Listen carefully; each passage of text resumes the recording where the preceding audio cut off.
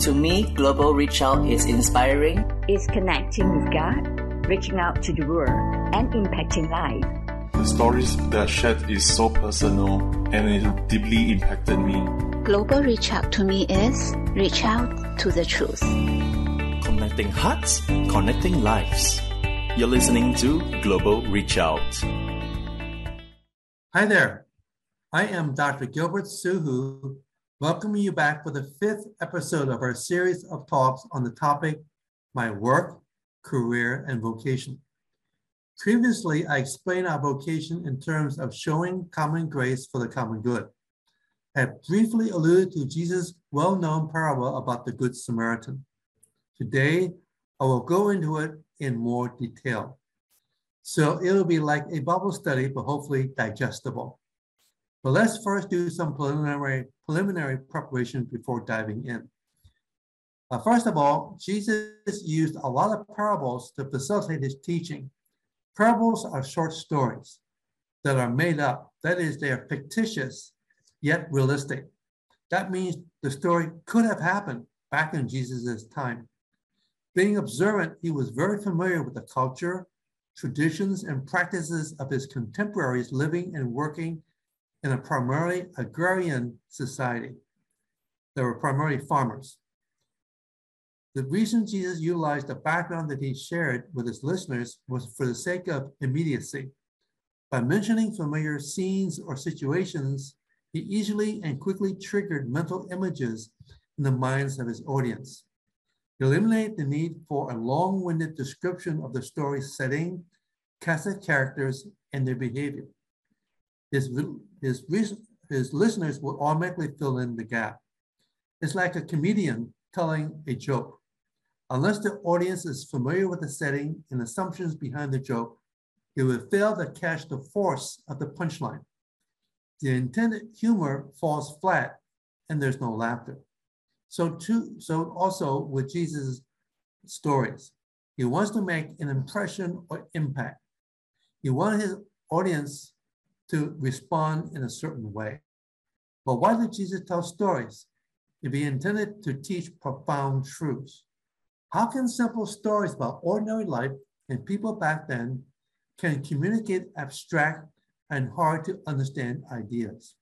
After all, Jesus claimed to be the Son of God who ruled an eternal kingdom. The kingdom was not of this earth, and he wanted to describe what it was like being a subject of his rule. He was a king, but vastly different from any earthly king.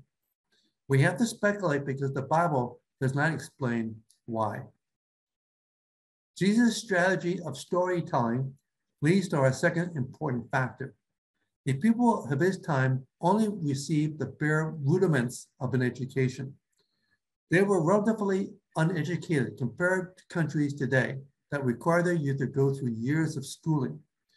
Even though a number of people could read, reading material was not readily available unless you were well off, because having scrolls was expensive, and productions of these writings were done by hand. So only a limited number of copies were produced. Jesus' society was primarily oral, that is, spoken language. Even students studying at rabbinic schools had to memorize their lessons without the aid of written notes. They would listen to the teacher's lectures and learn by repeating the lesson out loud. Thus, Jesus had to keep his lesson simple enough to follow and be understood. Given the spectrum of any general audience where there's a range of intellectual ability and education, Jesus wanted to be sure everyone, from the most accomplished scholar like teachers of the law to the illiterate farmer, could understand this message. Thus, the best approach is to tell stories. Besides, all through history, including today, people enjoy stories that paint vivid mental pictures, stir the emotions, and leave a lasting impression. Consequently, Jesus told stories or parables, some of which are preserved in the Bible. Now we are ready to look at Jesus' parable or story of the Good Samaritan. Actually, he never described the character as good. It's a label given by modern readers, but it is accurate and serves our purpose well. is recorded in the third Gospel of Luke, chapter 10, verses 25 through verse 37. Jesus told the story in response to a question posed by an expert of the law who asked, well, who is my neighbor? The lead up to his question was an early answer to Jesus' own question, what is written in the law? How do you read it? In reply, the expert gave the two greatest commandments that we talked about in earlier episodes. Jesus then told the expert to obey so that he might inherit eternal life. The expert thought that he had already inherited the promise and wanted confirmation by asking Jesus to identify the neighbor. Likely, he was confident that he loved his neighbor, namely fellow Jews, or more explicitly, fellow experts of the law, a very select group, a very narrow definition for neighbor. So Jesus' parable was intended to expand his definition to include much more as to who was his neighbor. But instead of telling him the definition directly, Jesus wanted him to figure it out on his own. As an excellent teacher, Jesus knew that if he could get his student, the expert of the law, to think things through and draw his own conclusion, it would be much more convincing and memorable. Then he would be more likely to expand his own definition to see people in a new light. Jesus also knew the expert of the law was overconfident. So Jesus had to find a way to shake him out of his smugness by shocking him. Jesus did this by choosing the most outrageous example of a neighbor he could think of. Knowing the historical background of the hostility between Jews and Samaritans, Jesus deliberately chose the Samaritan. He knew that the expert would never view any Samaritan favorably. The social distance between the two groups was simply too wide and unbridgeable, that it was inconceivable for the expert to agree to Jesus' position if he simply told him the answer. He needed convincing. The story drew him in so that he could picture what Jesus described. Jesus wanted him to feel and vicariously experience the Samaritan's compassion for the Jewish victim of a mugging in a remote place. It was dangerous with the threat of robbers. Coming from Jerusalem, we inferred that this traveler was Jewish, since no self-respecting Samaritan would ever enter the city.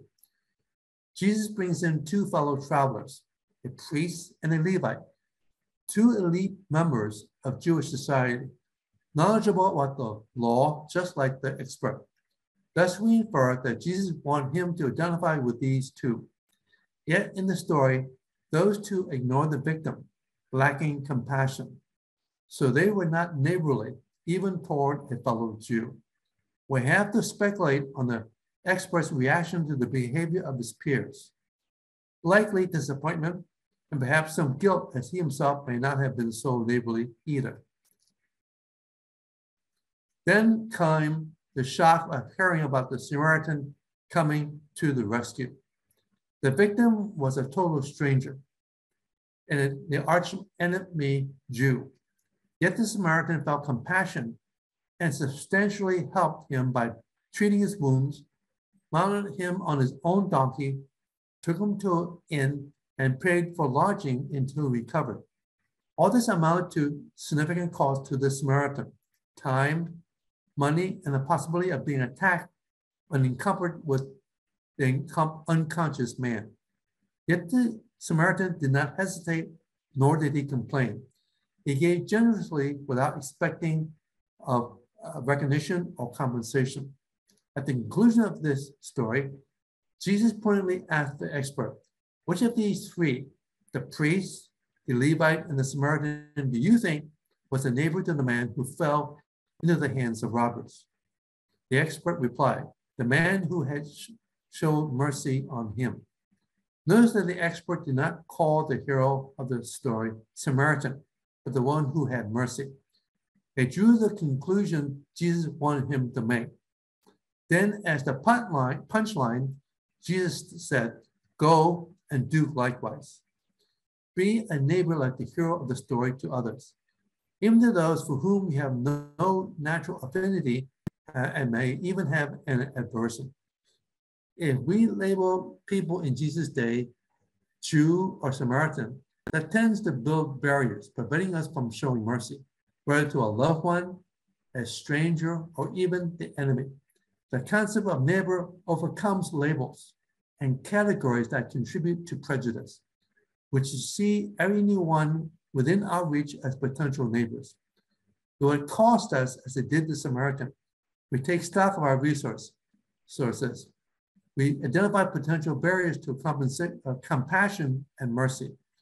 We ask, what's stopping me? And more importantly, ask, who is my neighbor? What acts of compassion and mercy are called for? We hear Jesus' admonition, go and do likewise. The Good Samaritan did not look at the victim and thought, Jew. Instead, he thought, here is an unfortunate human being in desperate need of help. I need to do something now. He took immediate action, figuring out the next step as he went along. Luckily, he quickly evaluated the situation before forming and executing his game plan. He got it done. The former victim was now safe and stood a good chance of recovering. Interestingly, the Samaritan left the man in the innkeeper's care until he returned. Perhaps the Samaritan continued on his journey to fulfill his business. Thus, this interlude was a few days' interruption of his business trip. He was responsible for his own affairs as well as for the man. The proverbial Samaritan is our example and role model. Do we dare to follow in his footsteps? Throughout history, since Jesus' day, he is known as the Good Samaritan. Are we good neighbors? Will we go and do likewise? Will we dispense common grace for the common good? Next time, we will look at our own story and ask, who is my neighbor? But for now, I close episode 5 of our series on work, career, and vocation. Until then, have a safe and fulfilling day. Okay, some questions or comments for us to consider in response to this episode. Number 1, who would be a contemporary Samaritan or Jew to you? Number 2, do you think the Samaritan had personal limits as to how much help he would give?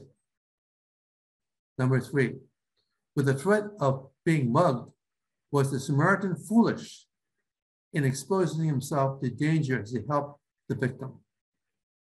The program is proudly presented by Global Reach Out. We welcome you to share our live enriching webcasts with family and friends through our website, global-reachout.org. Let's reach out to bless more lives together.